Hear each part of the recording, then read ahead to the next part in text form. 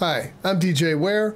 On this episode of the CyberGizmo, I'm going to be looking at EasyOS, a script to install Arch Linux by eznix, right after this.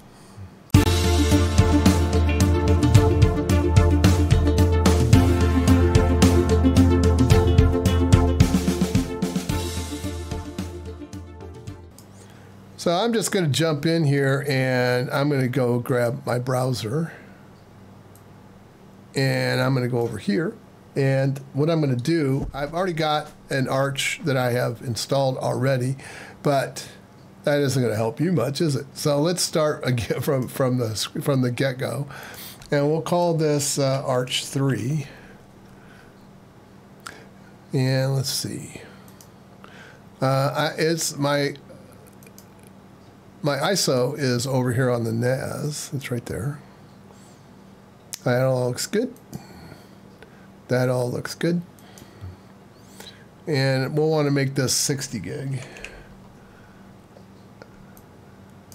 Does Arch need all that? No. But the script is set up to allow me to have as much disk as I probably would need in order to do some actual work with Arch, which is what I'd like to do. That's probably not going to be enough memory because I'm going to put a GUI on today. And the network is fine. And then it's just asking me to confirm, and then we're waiting for it to create it. It's done. So we'll go ahead and start it up. And we'll open the console. So I need to do a little bit of work here. Let me see. Let's see if it held.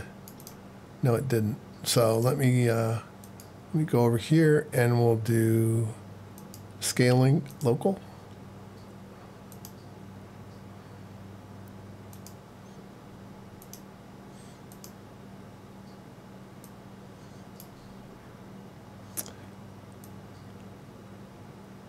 There we go.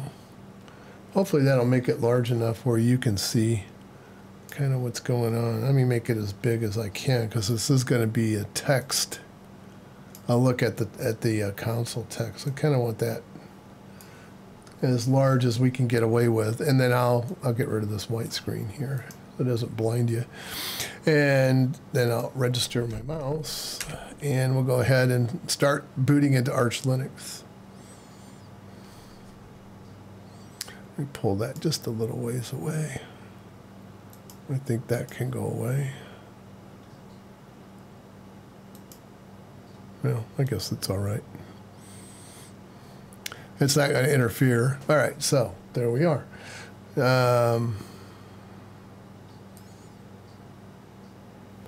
It's not resizing it much at this point, is it? But maybe that's big enough where you can see what's going on. So at the moment, I'm basically sitting in the ISO live mode of Arch. So the first thing I want to do is I want to pull down the EasyOS script. And to do that, I do a wget on https sourceforge.net projects EasyOS files temp. ezarch is the name of the script, and he has two versions. One is .bios and one is UEFI. So Arch, ezarch.uefi if you want to do UEFI boot, and I'm just going to do a legacy BIOS boot. So looks like it worked, and I have downloaded it.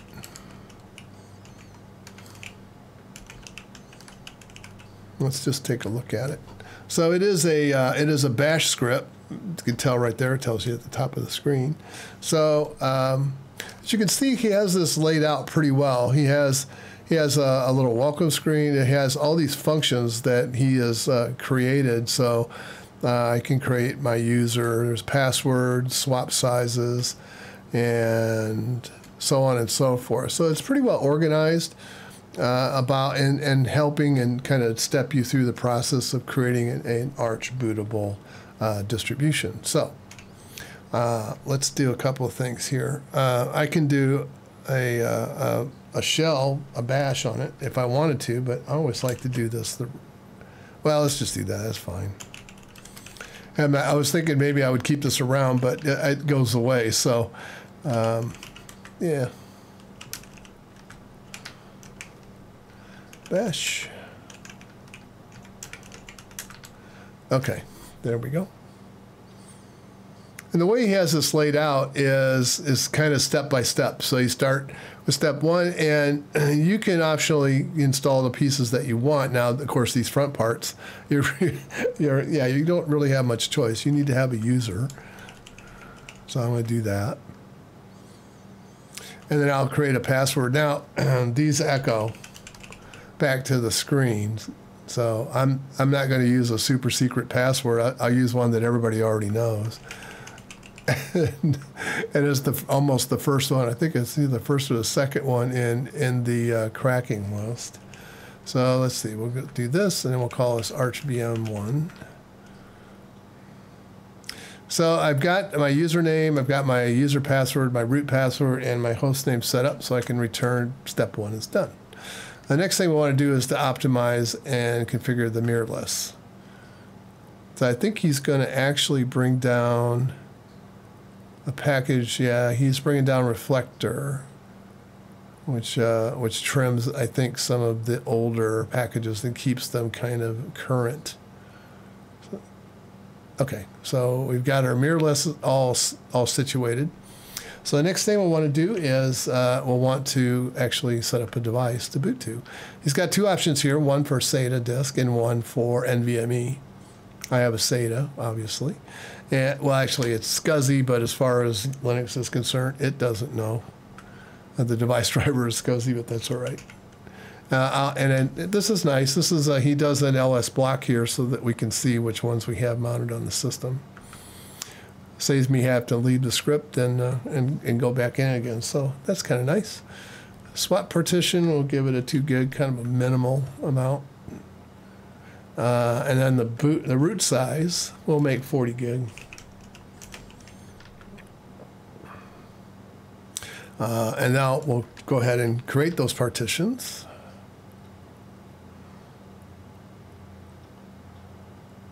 It's very logically put together in the way I would do it. I mean, I would set up my partitions and then I would go ahead and create them.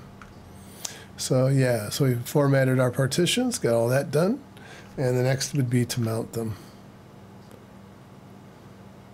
And that step is completed. So the next thing would be to install the base OS, and this would be the pack strap. I'll be back when this is done. This will take some time.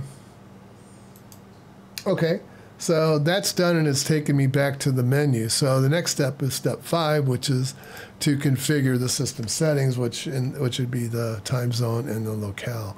Now he's got I looked in the script, and he talked about it on his video and his channel as well. But he looks up the time zone through it was using the DNS. Lookup, but I'm not sure how he's doing it right now. I haven't really looked, but so locale and our time zone should be set up for us at the end of this. And the next step would be to install categories of software. So we'll go to that, and we have Xorg, general, multimedia, networking, fonts, and printer support. So I do want Xorg because I do want to put a GUI on this. And I will be back. This will take some time. Xorg is pretty large. Okay, so Xorg is finished. The next is some general. Now, I would customize this and put my packages in here that I like to have, but that would be the place to do that. So I'll be back again. There's a number of these too. And the next step would be we've done the general, so multimedia would be next. This will also take some time. Okay, so that's done, and next would be networking.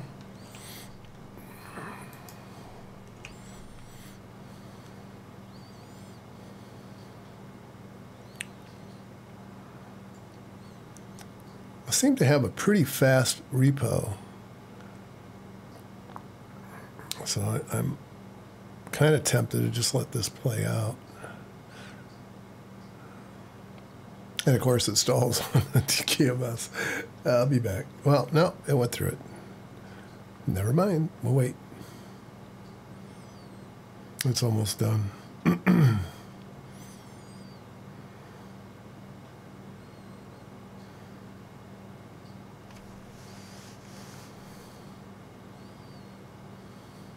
And fonts.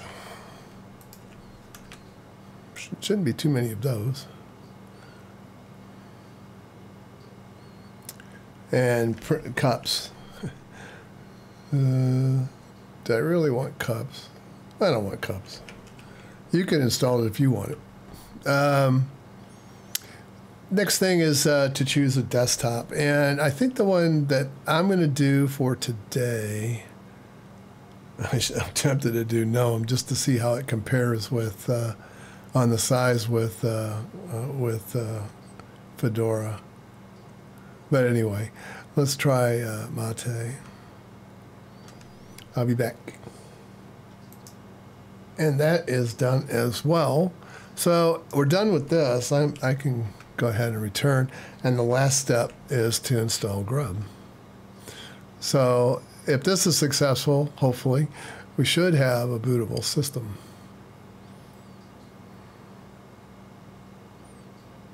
I was going to put this on hardware today, but the options for displaying the text are just limited. Because I have to use NDI, and it's just so limited to do that. Anyway, that's done. Works better for graphics installers than it does text. So we're done with that.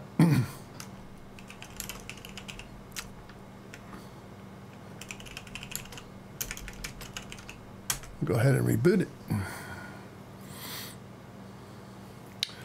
And there's my Grub. And we'll go ahead and launch into, hopefully, Mate. I'm sure it'll be a very green Mate.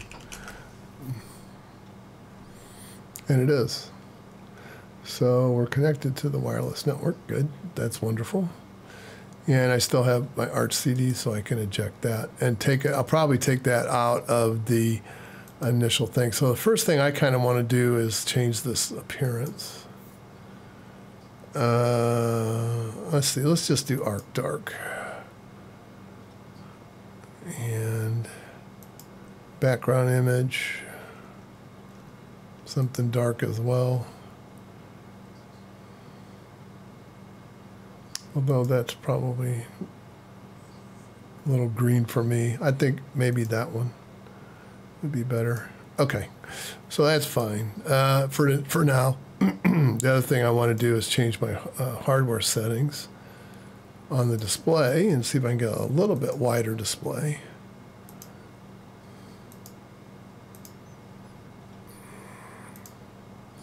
And let's see. That's pretty good. Except this thing is blocking me. Retract that. Okay. So let's see. Mate terminal. And we'll just do a quick look around here. So it's taking 6.8 gig of disk. I need a few extra packages installed. He has HTOP, I'm sure, already installed, and Hebe and eznix, his script. Neofetch is not, and Glances is not, so I'm sure I'm not in sudo. I'll have to do that, so let's see.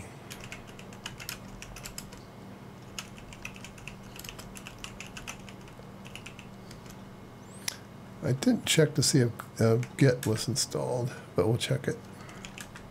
Yeah, Git's installed. And just verify the kernel, oops, is 542 LTS, which is good. And let's see how bad that those packages. It's still 6.8. The other thing I want to do is I want to do a git clone on https ezarch.com. And we'll get linus.get. Always like to see how well these work. The other thing I want is Arch Audit. Arch Audit looks at the CVE database and compares it to the libraries you have and looks for any vulnerabilities that are open on versions that you have installed, which is really helpful. And I wish this utility existed on others. You can do this on other distributions, but it is not as cool as the way this works. So let me just show you. This is very straightforward and very easy to understand.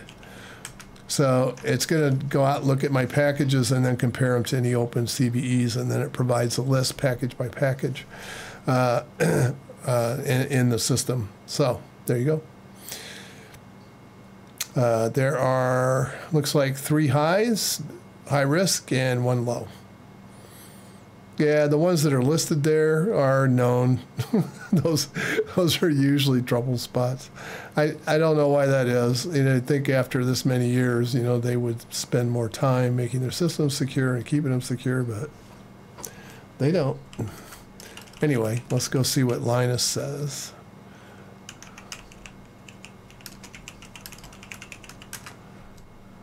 I mean, you're...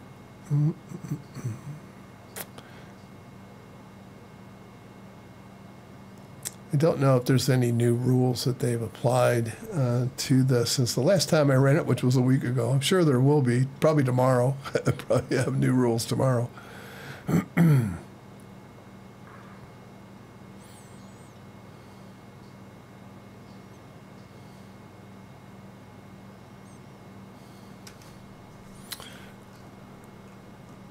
.66 is the hardening index out of 100. And let's go see if we have any criticals. We have a couple. So yeah, it's saying that Arch Audit has output. We have some vulnerabilities that are found. We already saw those. And then IP tables. If it's suggesting I update them, yeah. I'm sure that would be a good idea, but I just brought in the latest system. I doubt. Let's see.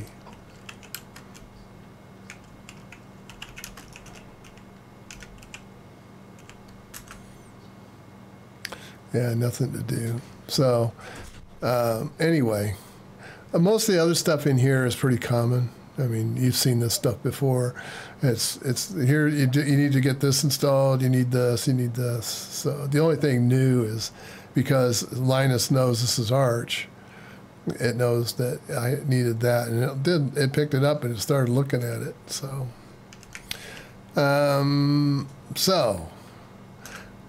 I have an Arch system. It's up and running, and now it's up to me to do whatever I wanted to do with this. Put on whatever compilers or whatever things that I needed it for it to do.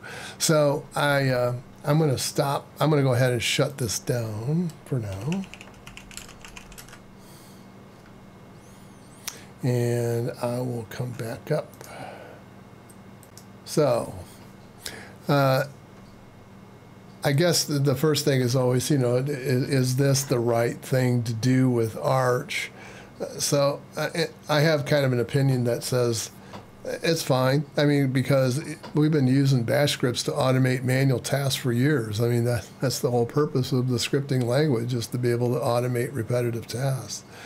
It does, of course, place the burden on the person that's creating that script. So eznix will probably be having to update this as things change within the install of Arch.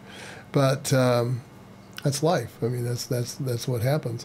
So is this the right way to do it? It depends, right? The answer is always depends. If you're trying to learn Arch the Arch way to how to install it, no, of course not. I mean, it's cheating.